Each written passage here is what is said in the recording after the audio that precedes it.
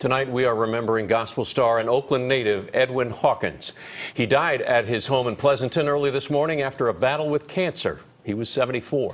KPIX 5's John Ramos on the man who brought gospel to contemporary audiences. It hit me kind of hard.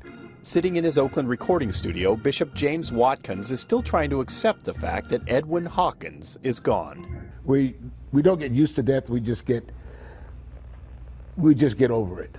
Hawkins was a church musician in the Berkeley, Oakland area when in 1968 he helped write the song that would make him famous. Oh, happy day. Oh, happy day. Out of the blue, Hawkins' song Oh Happy Day became an overnight worldwide hit. Its simple, uplifting sound and message were embraced by a nation reeling from the angst of the Vietnam War protests. You would hear that at funerals. You would hear all the choirs would sing it. Every little kids will go down the street and sing, "Oh, happy day." Everybody sang the song. Oh, happy day. Oh, happy. The song was even featured in a scene from the 1993 Whoopi Goldberg movie Sister Act 2.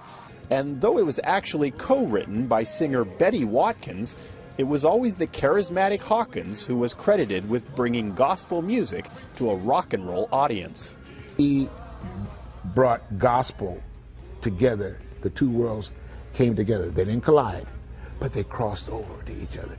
And though he died this morning after a prolonged illness, Edwin Hawkins' legacy is secure. He will always be remembered as a man who brought a happy day to a nation in crisis.